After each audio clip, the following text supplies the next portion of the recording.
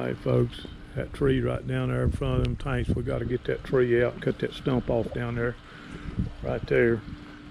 This little job we did, that last job of the year, we come back here and took this fence down along top of this wall right here. You can see what they've created here in this.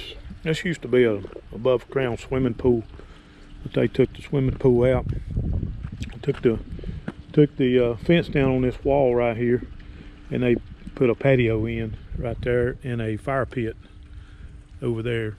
You can see the fire pit, nice sitting area right here. This turned out very nice.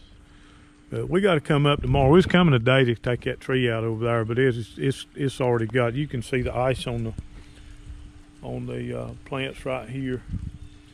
We was loaded up, ready to come.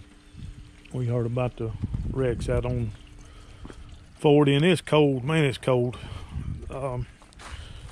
But we called around. There wasn't no crews working today, so we decided to kind of just postpone our day till tomorrow. So it'd be a better day.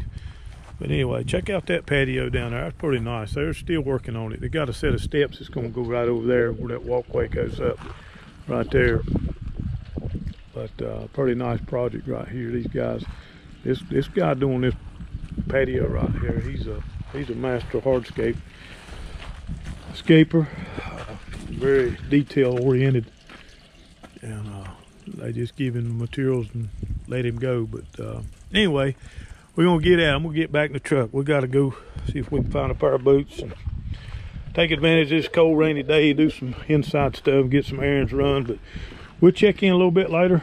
Hope everybody's having a good day, and hopefully we'll get on this project, maybe do a little filming tomorrow, get on this project and get them trees cut. I'll talk to you a little bit.